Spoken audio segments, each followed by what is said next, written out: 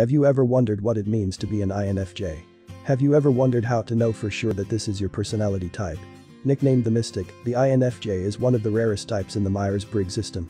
These guys are known for their sharp ideas, warm empathy, and deep understanding of human potential. Today we're going to look at 17 things that most INFJs relate to. Are you related? Let us know.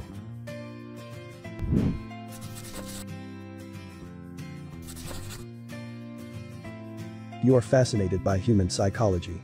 Nothing excites you more than delving into theories or ideas about how people think and respond to life. Understanding people better is one of your biggest goals in life. By nature you are eager to learn more about the human mind, human behavior, coping mechanisms, and more. This interest in psychology is one of the reasons your type is particularly drawn to theories like Myers-Briggs or Enneagram. You like complexity. Want to know how you can tell if you are an INFJ? How deep and complex do you want your thoughts to go? Like INFJ, the whole world is filled with layer upon layer of meaning. Your goal is to go beyond the superficial details of life and delve into the true meaning of life itself. You see life as if you were standing on an abyss, looking down and wanting to see how things connect and unfold. You are deeply empathetic.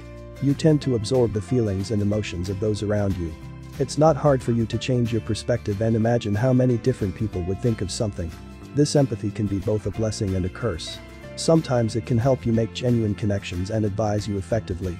At other times, it can feel overwhelming and distressing, especially when you can't tell other people's feelings from your own. Learning is your drug of choice. They seek wisdom more than anything else and are constantly seeking more information on abstract topics and ideas.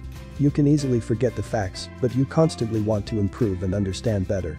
Taking classes is one of your favorite hobbies, and non-fiction books are probably filling your shelves. You connect with people one-on-one rather than in large groups. When there are a lot of people around you, it's hard to focus intensely on one person. You like to retreat to a quiet environment where you can really concentrate.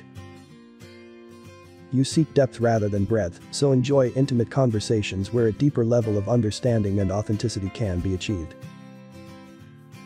You can be hard to learn. While you may seem emotionally warm and expressive on the outside, your dreams and greatest ideas in life are often kept inside, where you cherish them. Often this stems from a childhood where you were punished for having bizarre or unrealistic views. This can also happen because it is difficult for you to articulate insights that are often rich, nuanced and complex. Your ideas and insights can be shocking, offbeat, or so abstract that people don't know what to do with them.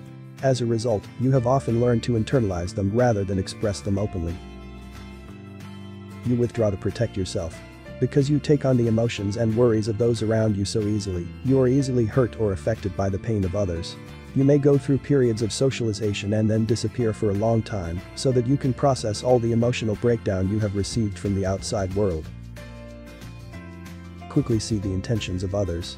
Since you are more interested in the underlying reasons why people say or do what they do, you can quickly uncover their hidden intentions.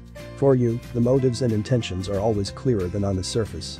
Because of this, you often notice good or bad intentions before the person you're talking to is even aware of them. You're a silent cheerleader to your friends. You like to motivate people to be the best they can be through kind and consistent praise and approval. You are very sensitive in the way you deal with other people's feelings and are slow to criticize or micromanage. You think the best way to get someone to do something is to inspire them from the inside instead of pushing them from the outside. I have an awesome fact only for those of you who have made this far. You are awesome, thank you for being here with us. Please consider subscribing and leave a like. Now back to the video. They despise interpersonal conflict. You like to be in a harmonious and peaceful environment and find conflict and criticism very stressful. While some types can split conflict or even enjoy a degree of volatility and debate, it leaves you feeling deeply stressed and unsettled. Even hours after the conflict is over, you sort through what went through your head and try to make sense of it or try to make sure everyone you love is okay. One of the difficulties of being your type is that you can sense other people's feelings so easily that conflict situations can confuse you. You find yourself empathizing with everyone instead of registering how you feel. You may give in a rush to get over the conflict, only to realize that you should have stood up for yourself more. You can be hot and cold when it comes to affection. You enjoy a warm hug from your partner or close friend, but not always. When you are no longer able to socialize or when you are stressed, you tend to have space both physically and emotionally. You often end up in the role of counselor. Due to your intuitive and empathic nature, many people find themselves entrusting you with their deepest secrets. You often find yourself recommending siblings, friends, or even adult relatives when they are going through hardships. Although some guys may hate this role, you really feel blessed to be able to tap into your intuitive side and your feelings at the same time. You often feel compelled to improve the lives of others. You see two people in each. You rarely get anything or anyone at face value. You can easily see people's public figures, their outer shell, but most of all you are looking for the core of the individual. You want to understand their motives, intentions, struggles and desires. You have a lively and playful inner world. While on the outside you may seem serious and eager to learn, inside you have a delightful, imaginative and playful inner world. Your thoughts are often mischievous, humorous, controversial, irreverent, and even bold. You enjoy playing with ideas, images, symbols, contexts, theories, metaphors and possibilities. You don't see events as standalone incidents. If something happens, immediately connect it to other related incidents, then map the incident further to see how it will evolve. Your goal is to see the impact of ongoing experiences and actions. Each wave is linked to another wave and then to a main event. Each wave spreads and affects other things. For this reason, you often see the consequences of different actions along with the action itself. You are deeply connected to your dreams. Your mind is constantly synthesizing unconscious information, trying to decipher hidden meanings and abstract concepts. Because INFJs offer a closer relationship to the functioning of what most people call the subconscious, the routine existence of INFJs often take on a type of an amazing quality. For INFJs, there is less of a disparity between their normal waking state and their sleep experience.